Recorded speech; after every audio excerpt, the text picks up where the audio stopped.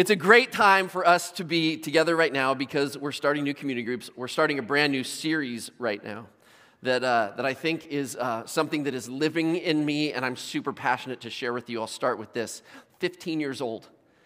I'm sitting on a fallen tree with a fire in front of me. It's about 8:30 at night, and it is dark all around us. I'm sitting there with friends from church, my peers, other 14, 15, 16, 17, 18-year-olds, and a handful of adult leaders. We're outside of the city of Ensenada by about 20 miles. We'd been there for 3 days. And when I say been there, been in the middle of nowhere at an orphanage with 30 to 35 little kids, played with them. I didn't speak any Spanish, but played with them, loved on them, plumbed one of their buildings so they could have running water inside. And around the fire that night, somebody had said, hey, let's end our night by just praying. Whoever wants to pray, let's pray. And people closed their eyes, and I don't know, there's something about a fire. I couldn't pray when I was closing my eyes, but I just opened my eyes to watch this fire, and just above the fire is the horizon, the hills right there. And as I was praying, I can remember it like it was yesterday. And I said these words, it feels like Jesus could walk over the hill right now, and he would join us because this is where Jesus would be. This is what he would be doing. And I was so struck by that. I was 15 years old, and the reason it was so, I think, transformational for me, because it was the first time in my life that I think I contributed something to the family of God. See, when you're 15, your world is all about you. Now, don't get me wrong. That was a significant moment when I was 15. I went back home and I was totally as selfish as I ever was before. But I just had that moment. Isn't it funny that I'm 47 years old now, but I can remember the prayer that I prayed when I was 15 years old, because sometimes, you know what, God just shows up at times. And you have this significant moment in prayer with God, sometimes with a group of people. Other times it's just been me and God by myself. This last year, sat in my office. I had more to do than I could even imagine getting done. There were some big decisions that needed to be made. I was kind of paralyzed in everything I was doing, and it just felt chaotic. And so I sat down and I opened my Bible, and I was reading John chapter 8. And in John chapter 8, I swear to you, I've never read these words before. I don't even think they were in the Bible. I think God put them in the Bible a couple months ago. And it reads this way. Jesus, to give you a little context, Jesus, there was some chaotic stuff going on in his world. And he made this statement to some of his followers. He said, "The one who sent me is with me. He has not left me alone." Jesus, in his chaotic world, makes this statement. The one who sent me is with me. He has not left me alone. And I don't know if you've ever been by yourself with God praying and you read the Bible, and it's not that you're just reading something significant. It's like God is speaking these words to you. And I heard, for me, the one who sent me is with me. He has not left me alone. I can't tell you the kind of encouragement and courage that mustered in me. Have you ever experienced that? Have you ever experienced in a group of people when you pray that it's so significant it becomes life-changing for you? Or when you by yourself, maybe you prayed and it's just so significant for you. I had one of those in this room. My very first time ever coming up to church on the hill. I've been in Southern California my whole life. My wife, my 1-year-old and my 3-year-old at the time. My kids are now 17 and 19. And we'd come up here and taken a look at this church, and the first time ever meeting, it was on a Tuesday night at prayer. And I tell this story a lot because, it was yesterday, I can remember it.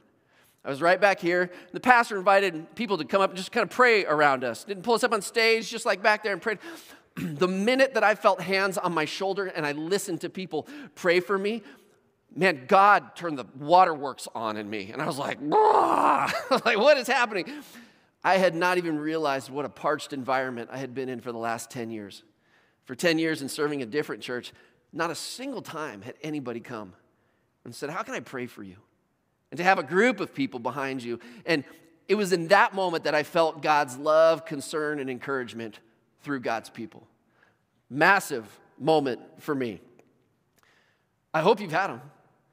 When you pray and you talk to God, either you and he by yourself or you with a group of people, I hope you've all experienced that. Because it makes me ask this question. Is there something that you and I can do to experience that more often? And it kind of leads to this question. If there is, are there things that you and I are doing that's actually hindering God from showing up and you and I connecting with him in a significant way? Now, I believe the answer to that is yes. There's things we can do to help that connection with God, and there's things that we can do to hinder that. And I'll tell you why I believe that in just a minute. If you want to, open up your Bibles, go to Matthew chapter 6, and let me be very clear with you. Make sure you don't misunderstand me, because some of you might think, oh my gosh, when the pastor prays, Jesus shows up. I've had so many times of me and God, I open my Bible, I'm like, I get to the end of it, and I can honestly say that felt insignificant. I don't know if it was significant or not, I just felt insignificant. Like, I just checked my box, like, talk to God today, but it felt like a one-way conversation. I did a lot of talking. I don't even know if he was there listening. Theologically, I know God was with me, but I didn't feel like he was with me. I've had times when I've prayed in groups with people, I bet you have too, that felt flat, insignificant, powerless. Last week, if you were here, I kind of shared that last couple months as we kind of gathered for prayer. If you're new to our church, we gather once a month on the first Wednesday of the month to pray together. And if I was going to be really honest with you, the last couple months, flat.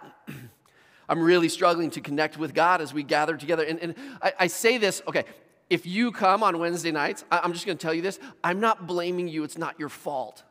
It's probably that knucklehead who's leading the prayer gathering. Okay? And if you show up every Wednesday night or every once a month on the Wednesday night and you're like, oh my gosh, it's the greatest time ever. What are you talking about? The last couple months have been great. God bless you. I'm not disagreeing with you. I'm just saying for me, they've been insignificant. There's something there that's felt off. And so it makes me ask this question. Is there something that we can do when we gather corporately together that it's actually a significant time of connecting with God? And is there actually something that we're doing that's hindering our connection with God? And so let me run down a couple of these things. These are just my ideas, my thoughts as to what, when we pray, in our times of prayer, what makes them actually insignificant or can actually hinder us from connecting with God. Here's just a couple thoughts for you. One is this: no one taught us how to pray. You know how you learn how to pray? By praying and listening to other people pray. Question, who taught you how to pray? By the way, who taught them how to pray? And do they actually know how to pray? Or did you pick up all of their weird, strange habits, just assuming that because they were older, you were listening to how they prayed, that you prayed with them? I might have shared this with you last week. A lot of people pray this way. And nothing wrong with it, but when that's your only two tools, I don't know, it's just not enough. Take away the words blessed and be with in people's prayers. What are you left with? Because have you ever listened to people's prayers? You know, you hear about Uncle Bob lost his job, so we're going to pray for Uncle Bob. Okay, God, would you bless Uncle Bob? Yes, God, would you bless him? And when you bless him, God, be with Uncle Bob. That's how we pray, because we're not sure how to pray or what to pray for. And so we're like, hey, God, bless and be with. And we want God to bless. We want God to be with. But is there anything else after that? Is there anything else other than that? And so I'm just kind of trying to put my finger, and by the way, I'm not shaming anybody on how you pray. I'm just asking the question. Maybe there's a better way, and we'll get into that in just a minute. The truth is that sometimes when we get together, the leader of the prayer gathering doesn't teach people how to pray. And whoever that guy is who leads our prayer gathering once a month, maybe he falls short occasionally on helping people pray in a way that's actually connecting with God. Do you know why most people don't go to a prayer gathering once a month?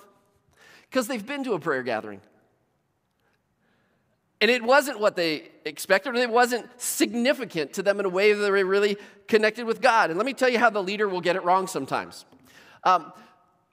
We call it a prayer meeting, and maybe the leader at that prayer meeting mistook the prayer time for a teaching time. And he just talked and talked and talked and talked, and then we prayed for 5 minutes and the meeting was over. No, prayer times aren't meant for teaching. They're actually meant to connect with God as we pray. Maybe the pastor turned the prayer time into one big commercial for all the programs at the church. Hey, we're going to Cuba. We're going to Mexico. Let's pray for those. Hey, we got community groups going on. Let's pray for those leaders. Hey, we got this going on. And the prayer time just became a huge laundry list of all the programs for the church. And you walk out and you're like, is there something missing from this laundry list where we're actually connecting with God in a significant way?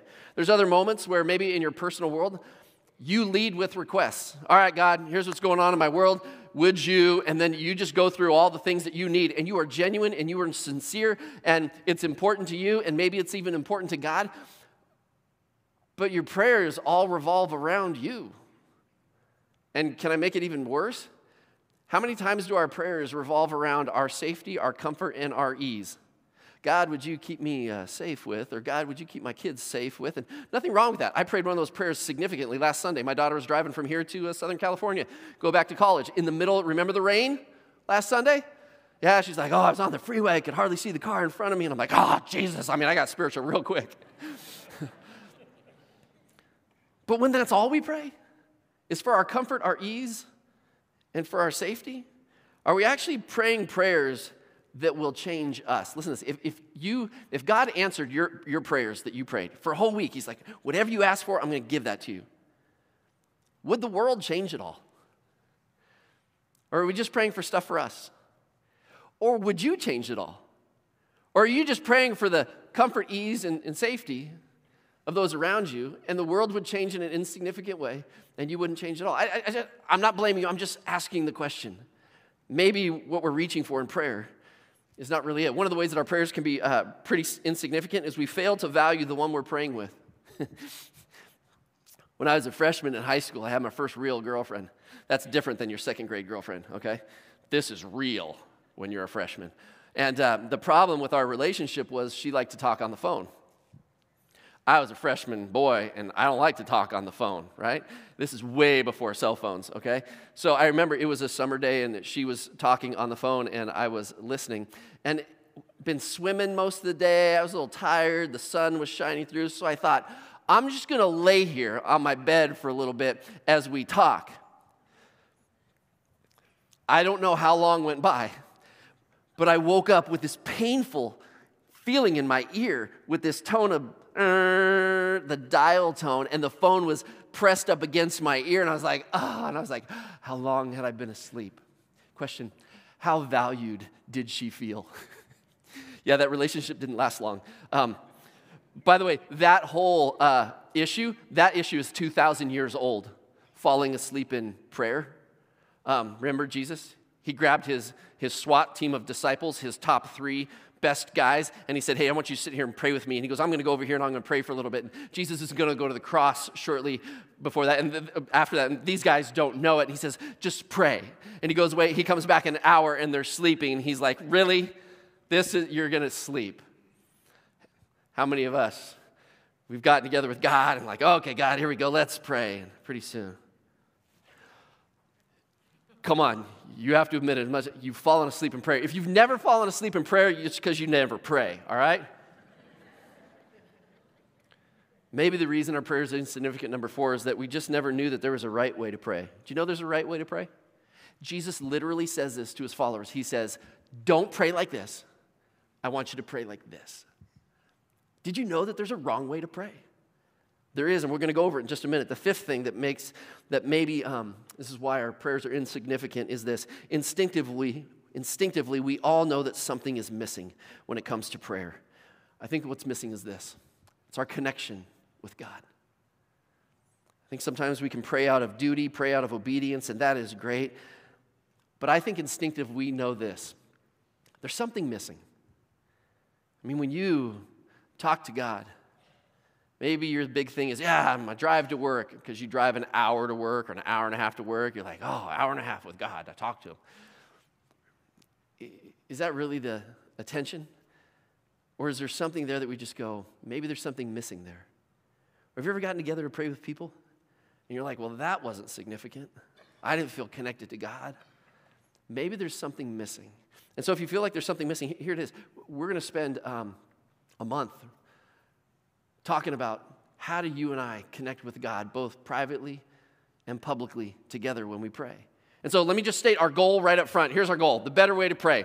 Our goal is this, ready? Our goal is to be equipped and inspired, which means this. We have to learn this together. If we're going to be equipped, it means there's got to be a better way, and if there's a better way, we got to learn it. Equipped and inspired to have a significant prayer times where we experience, here it is, this is what makes it significant. Life-changing, it changes us. It doesn't leave us the same people. Life-changing connection with God, both privately and corporately. I want you to learn how to do both. We'll talk about more of that in a minute. By learning how to pray, and here's the 3 things. I'll go over this in these 4 weeks, so you're not going to catch it all right now. I'm just going to intro this this morning. Worship-based prayers. Prayer that's first about worship of God. Scripture-fueled prayers and Spirit-led prayers. So this is the point of the series. This is what I want to help us do. If this is all you get this morning, I just want you to ask this question. Is there more to talking to God and being connected with Him than you're experiencing right now? If not, fantastic. Like, I'm so excited for you. But maybe there's actually more and you don't even know it.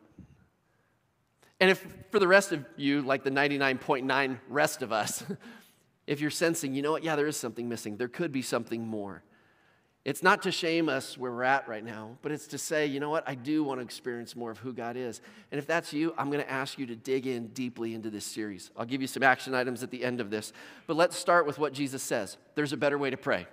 Matthew chapter 6, verse 5. Jesus, he's teaching on prayer, and he literally says, don't pray like this, but I want you to pray like this. Verse 5, here's what he says to his followers. He says this, and when you pray, do not. Here's the negative. Don't do this. Do not be like the hypocrites, for they love to pray standing in the synagogues and on the street corners to be seen by others. Truly, I tell you, they've received their reward in full. Here's what he says. Don't pray like the hypocrites, because their motives are wrong. Their motives are wrong. They're concerned about their appearance instead of connecting with God. Now, truth be told this, probably nobody walked in today with that temptation to stand in front of other people and pray in a really pious way to make yourself look good. First of all, people don't like to pray in public because they're afraid they're going to do it wrong. Other people, you just don't like public speaking at all. You'd rather come in and remain anonymous. I mean, very few of you probably walked in today and said, you know what, I'm going to try not to stand in front of others and pray. But here's what's interesting. We would call that arrogance, wouldn't we? But isn't insecurity just the opposite side of the same temptation? What I mean by that is this. For how many of us, if I said, hey, would you pray for us this morning? I handed you a mic and you're like, you want me to pray? This is like one of your greatest fears. And you grab that mic and you're like, and you start praying, but the only thing you're thinking about is what everybody else is thinking about you. Isn't it the same temptation in sin? That just says, I'm going to try to connect with God or pretend that I'm connecting with God, but really, I'm just trying to perform for people so they won't think I'm unspiritual. Jesus says this, don't do that. Don't try to talk to me and impress anybody who might be listening.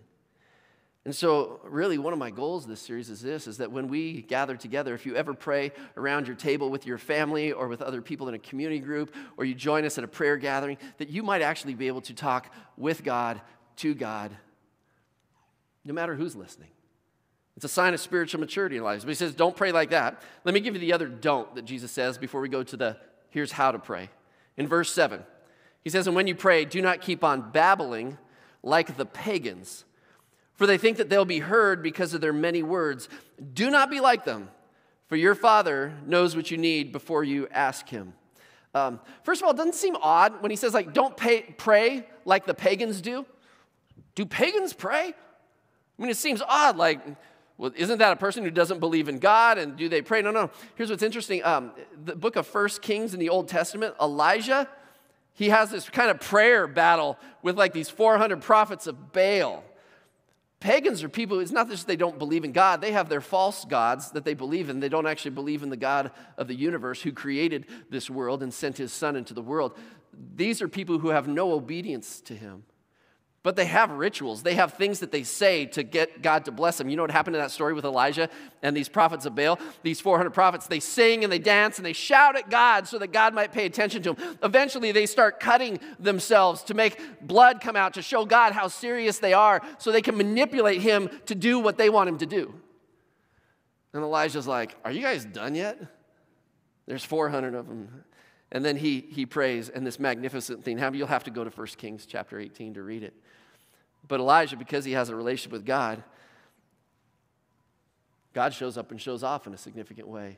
He says this, don't babble like the pagans, meaning this, don't start reciting prayers to me thinking that you can make me do something. I played football in high school, and it was always weird before the game started. We'd get into the team meeting room, and guys had like game face on.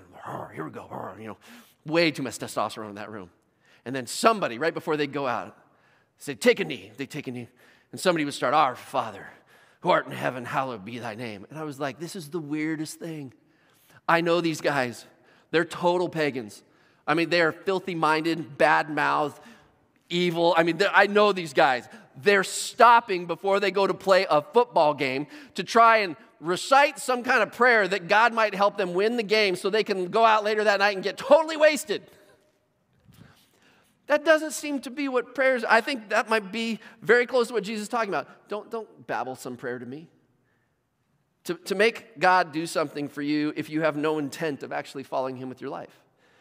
Jesus goes, he says it, I'll say it like this. Do not pray like the pagans because their methods reveal that they don't know who God is. By the way, if you come from a background, different denomination, Christian background, Catholic background, where you're encouraged to recite prayers, there's nothing wrong with reciting words from Scripture and praying the Lord's Prayer. Unless what you're actually trying to do is manipulate God to do what you want him to do. If your relationship with God is absent from that, then it's babbling. Jesus switches gears and he says this. He says, this is how you should pray. Look at verse 6. But when you pray, here's how to do it. Go into your room, close the door, pray to your Father. Underline that. To your Father who is unseen. Then your Father who sees what is done in secret will reward you. Some have said this, because they've read it in different translation, and it says prayer closet. Go into your closet. Okay, first century home in Jesus' day probably had 0 closets. It's a room, right? I don't think he's asking you to be totally anonymous about it. What he's asking you to do is do the opposite of standing in front of people and trying to be seen by them. Be private. The translation of that is actually go into a small place. A place with, it's actually more like few people than no one. And some people say, see, that's why I don't go to prayer gathering. It's supposed to be private. No one's supposed to know that I'm praying. Okay, look at the example of the early church. After Jesus dies and then goes to heaven, ascends to heaven, and then the church launches because the resurrection is true. If you look at all of the prayers that were actually recorded there, look at how many were in groups of people. Almost all of them. You rarely find one person praying a prayer by himself that is written down and recorded. Number 3, pray to experience connection with God, which is actually the reward in prayer. What does he say? Pray to your Father. Do you have a sense of this? That when you're talking to God, that you're actually speaking with him, and he's your heavenly Father. I know for some of you that's a hard concept because your connection with your dad has been so broken for so long, and I get that. And maybe you call him your heavenly parent. I don't know what term you need to use, or maybe he could actually, as a heavenly Father, correct your interpretation of who a father could be. But is he your heavenly Father? Because I think what Jesus is saying is that don't just pray a prayer and babble. It has to be spoken into relationship, into the relationship that you have with God. He says, do not be like them, for your Father knows what you need before him. Here's what's interesting. Whatever you believe about God is revealed in your prayer.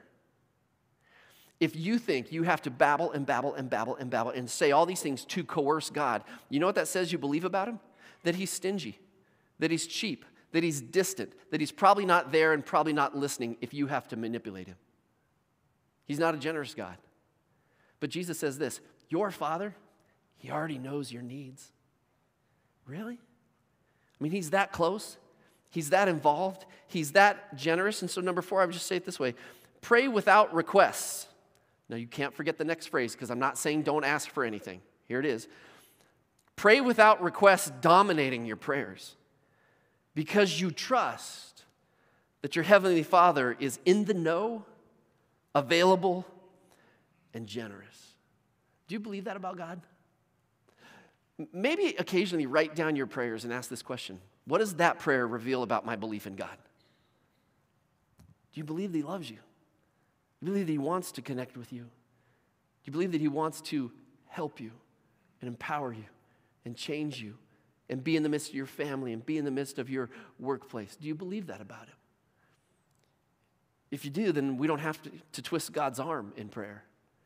But I think our requests often dominate our prayers. So Jesus says this then. This then is how you should pray. Let me give you a model. And I'll just tell you this. You might say, oh, there's a lot of models of prayer in the Bible. I'm going to tell you no. I think there's one model. It's the model. Every other model falls way below this model because this model is given by God himself, Jesus, God in the flesh. And he says this in verse 9. This then is how you should pray. And if God is going to say pray like this, we should pay attention to it, right? Some of you know these words.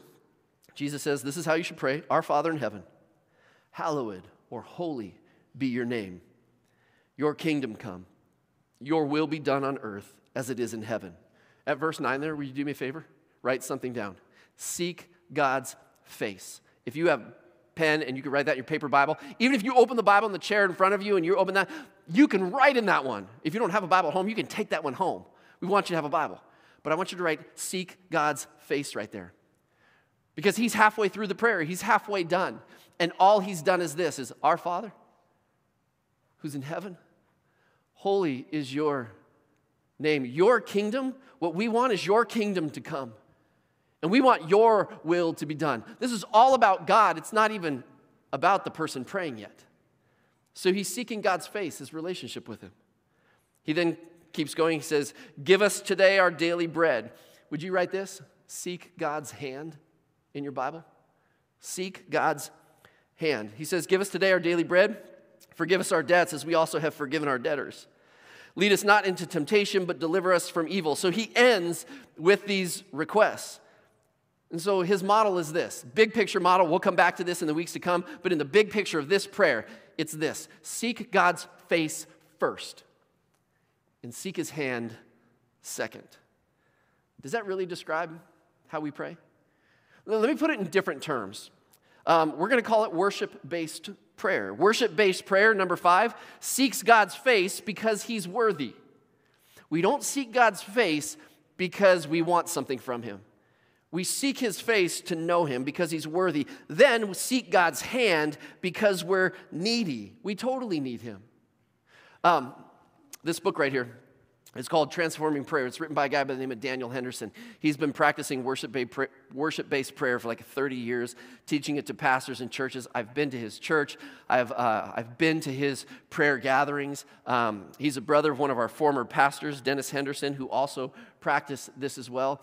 I'm going to tell you this, for some of you this morning, if you realize there's something missing, I want more, and you're willing to I'm going to dig into this thing. I really want to know. I really want to grow. By the way, I heard something last week when we were doing our Contender series. Somebody came to me and said, you know what? I was talking to so-and-so, and they're like, yeah, I need to finally stand up and become a contender. And they're like, they responded they did like 3 or 4 different things to say, this year, I'm going to grow.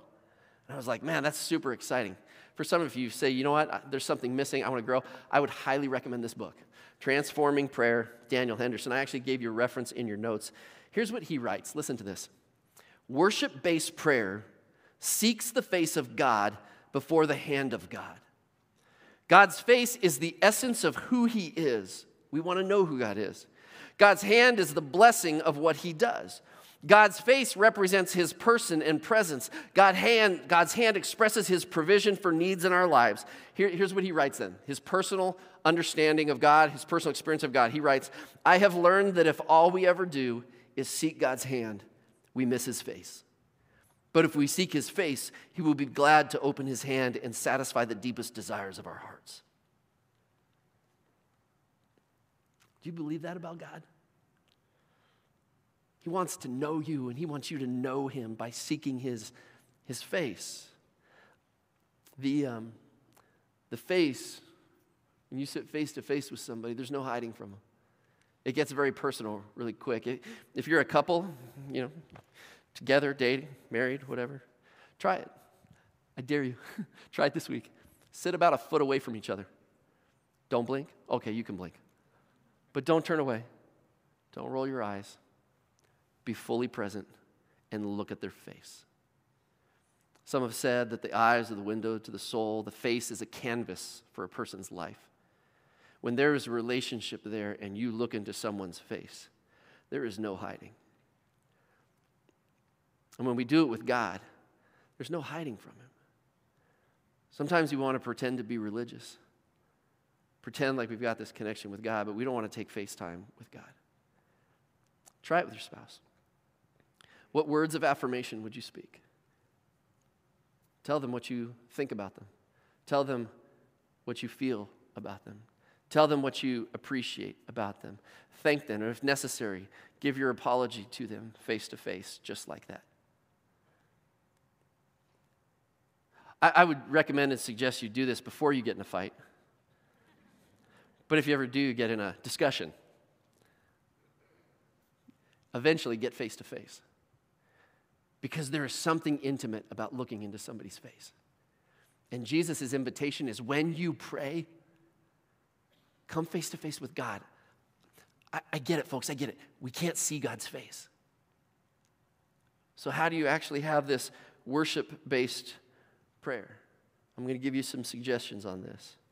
First of all, what does it mean to worship? Here it is. Worship-based prayer is our response to who God is and what he's done. One of the ways to get face-to-face with God is this. Ask this question. Who is he? And how do you know that's who he is? And then question, what's he done for you? When the conversation begins, you can start with just, who is God and what has he done for you? God, you are, and let me give you some ways, suggestions to pray. I just wrote a couple there. God, I trust you because you are, and just tell God who you see him as. It's kind of the same way looking at your spouse and you're like, you know what? This is what I appreciate about you. And you just say who they are to you. And you're like, oh, is it really that meaningful? Sit down and do that with your spouse face to face. Watch what happens. Let me give you another prayer. God, thank you for being, and God, thank you for doing. Man, to look into the eyes of someone that you care about and say, hey, thank you because I recognize that you did this and it was for my benefit and I'm so grateful. That'll change your relationship. Another prayer, God, because you are, whatever, fill in that sentence. God, because you are faithful, because you are kind, because you are loving, because you are grace-filled, because you're merciful, I can or I will. Worship is our response to who God is and what he's done. I know worship, you hear the word worship, you're like, oh, I sing a song with God. It's such a limited version of worship. Worship is your response to all of who God is and all of it is that he's done for you. And so we thank him, we praise him, we acknowledge who he is, and we just say, because of that, God, I can trust you at work today. God, I can trust you with my marriage. God, I can walk into my relationship with my kids, and I can help them know who you are. Well, however you'd fill that sentence, God, because you are this, I can or I will. So how else can we do this worship-based prayer? Let me give this to you. Number 7, Scripture-fueled prayer. If you're going to have worship-based prayer, you have to have Scripture-fueled prayer because it allows God to start the conversation. Think about it this way. You go to coffee with somebody. You get to wherever it is that you go and you get your caffeine-filled cup and you sit down together. And what if at that moment you looked at that person and said, listen, here's what's going on in my world right now. At work, this is what's going on. I want you to know that. And in my family, this is what's going on. And you know what, lately I've been feeling like this. And you go on for like 20 minutes and then take a breath. You started the conversation. You were the middle of the conversation. You were the end of the conversation. It was all about you. How does that person feel across from you? Some of you have had that kind of a coffee meeting, haven't you? And you're like, that was fun. But yet that's how we pray. If we're not talking, then clearly it's not prayer, right? A Scripture-fueled prayer is actually this. It allows God to start the conversation. Let me tell you, Jesus said this in John 15. He says, if you abide in me, we have a relationship, and my words abide in you, meaning the word of God lives inside of you, you will ask whatever you desire, and it'll be done for you. By this my Father is glorified, that you bear much fruit so that you'll be my disciples. Where does all of that start? By having a relationship with Jesus and letting his word abide in you. Scripture-fueled prayer, let me say it this way. It changes the question from what will I talk to God about, this is number 8, what will I talk to God about, to what does God want to talk to me about? Let me be very, very practical. Here it is. Ready? When I pray, I open my Bible and I let God start the conversation. God's spoken to us through his word. And so let him start the conversation. Hey, Scott, I want to talk to you about this. Actually, in your notes there, you'll see at the very end, I included 5 verses there, sometimes a whole chapter. Most of them are in the book of Psalms. You know why I did that? Because Psalms is kind of a prayer book. By the way, there's some crazy prayers in the book of Psalms. You try and find them. But there's a lot of prayers in there that start with this. God, you are. And if you read through any one of those Psalms, you'll find a place where God can start the conversation about who he is to you.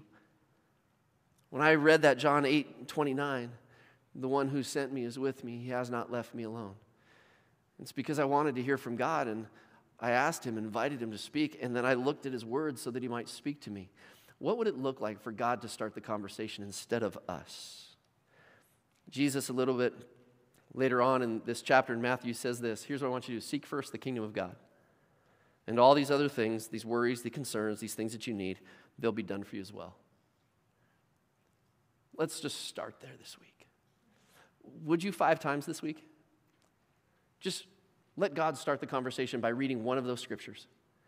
And if some of you like writing prayers down or writing things down about what you read, like just write the significant things that are there and then start by responding without asking for anything.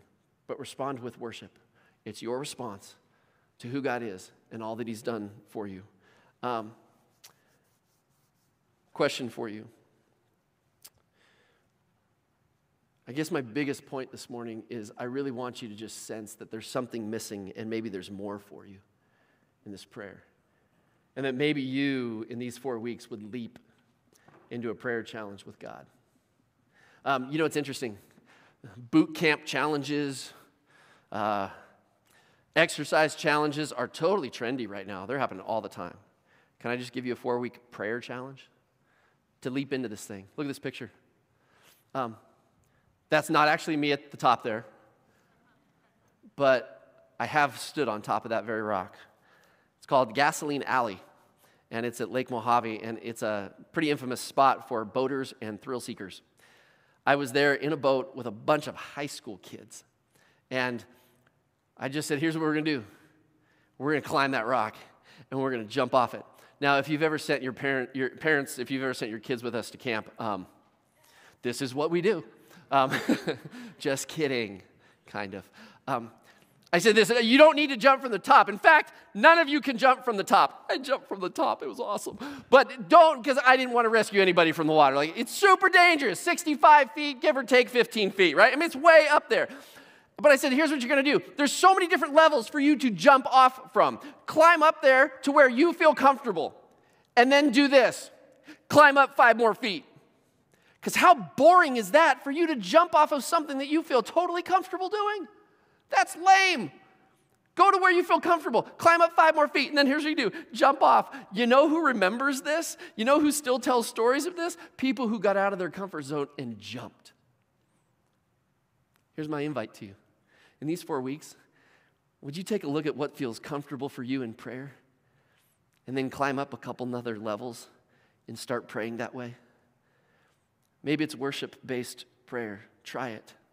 Don't ask God for anything. Try it for one day. Don't ask him for anything. Just respond to who he is and what he's done for you. Use these scriptures.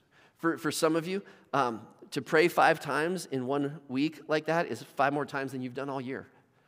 Awesome, fantastic. I'm not asking you to spend 2 hours alone with God praying. That would be like climbing to the top of that hill and jumping off. It's way more than you've ever done. If you prayed 5 minutes a day and you're used to that and you're comfortable with that, 10 minutes a day, would you read those scriptures and just do worship-based prayer and start with that? Because here's what I know. I think something's missing, and it's our connection with God. And I want to help us walk into that boldly and powerfully. So let's end with this real quick. I'm out of time. How many of you, you're willing to admit this morning, by a raise of hands, my conversation with God, there is something missing to it, or there could be something more? Just raise your hand. Oh, good. Because if there were no hands up, we're done with the series. It's just really for me. How many of you, you're actually willing to, if you raise your hand, you're actually willing, I'm going to do something that is different, and I'm going to take another couple steps up out of my comfort zone. I'm willing to do something. Okay, good. Is there anybody who's like, you know what, I really want to dig deep, and I'm actually, you know that book that you were holding? I was actually on Amazon already, and I was about to order it. Like, is there anybody, you would actually be willing to read a book that says, I want to grow in this? Is there anybody? Really? Really? That many? All right. Okay. Then we'll do this. Jacob, I saw your hand, buddy. You come see me afterwards, and this one's yours. And I know for some of you, you would read it if it was free. Go order it, and you'll find a lot of things that I've read or talked about today. And you're going to find a great wealth in here that could very likely change your whole connection with God and your perception of who He is and how you connect with Him. Dig in. Climb up a little higher than you're comfortable and take a leap off. Yeah? Stand. Let's pray. I know that at this point in the service, and I pray, it's super tempting to pray and worry about what people are thinking of me. Apparently, that's not how Jesus wants me to pray. So how about I talk to God? And how about you talk to God, and let's talk to Him all at the same time? Can we do that? This isn't the pastor's prayer. This is our prayer. Whatever it is you want to respond to God this morning, do that. God, in this moment, I'm just so grateful for who you are and how you love us. I'm so grateful for your Son. I'm so grateful that He didn't just leave us on our own to figure out this whole prayer thing, but God, you taught us to pray. And so God, help us to not arrogantly think that we've got it down already. But God, you're inviting us to be humble and to actually learn something new, assuming we don't know it all already. And so God, that's what we want to walk into. And Father, I would just ask for a blessing for these people here right now, that as we leap into this series, that you're going to do something significant. I know how faithful you are, so I trust you to show up in a great way. If you want that, would you simply say amen?